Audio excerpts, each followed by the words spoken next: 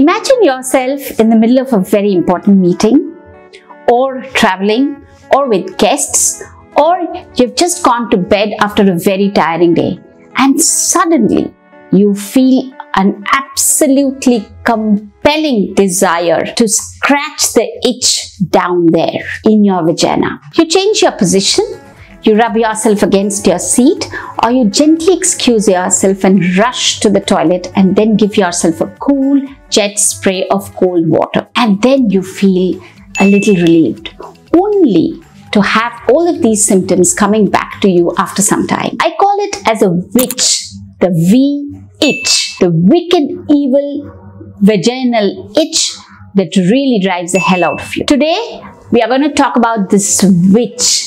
I, Dr. Sudeshna Ray, will take you through why does the witch happens, what can we do about it.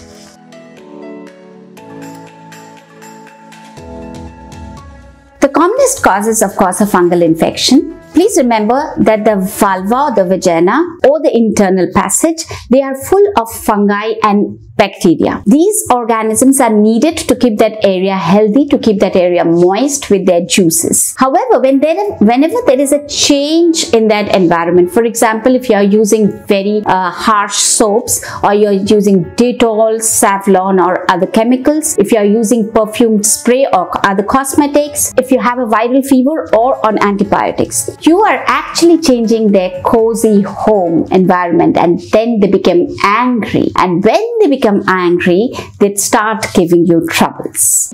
Is it always a fungal infection? No. It can be infections other than fungus. It can be allergies. It can be skin irritation. It can be skin conditions which are long-standing, or it can be a sexually transmitted infection. Why does the itch keeps coming back? One, wrong diagnosis. Just because you had a fungal infection before does not mean that every witch that you have is related to the fungal infection. So it's a good idea to see your doctor if it's keep coming back. 2, inadequate treatment in form of dose and duration of the medications. 3, excessive cleaning. Please remember, as I said before, that you need to have those fungus and you need to have those bacteria to keep that area moist and healthy. Dry vagina. If the vagina is very dry, then the itch can keep coming back. Use of tight undergarments or the non-cotton ones. It's better to use a looser undergarment. It's better to use a cotton one, and it's always better to wash them thoroughly so that no detergent stays behind. And it's also a good idea to dry them in bright sunlight. Tight lowers or tight trousers or jeans. This can also lead to an unhealthy environment over there. If the witch is keeping coming back, then it's a good idea maybe to switch to a looser, airy pattern.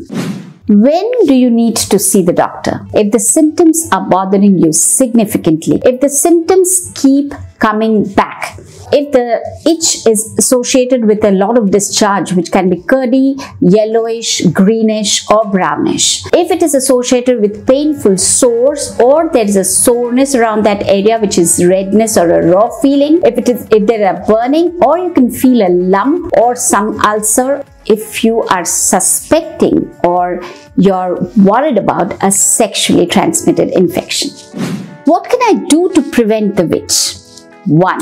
Avoid excessive cleaning or douching inside the vagina. As I said, your private bugs do not like a squeaky clean environment down there.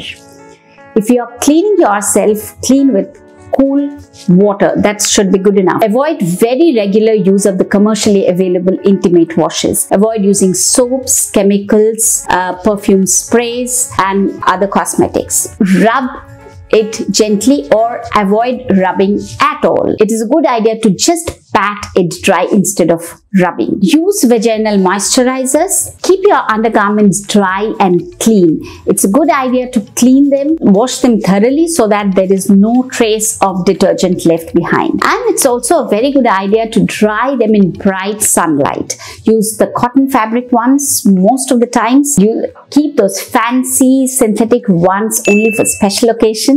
And stop self-diagnosis. Go and see your doctor.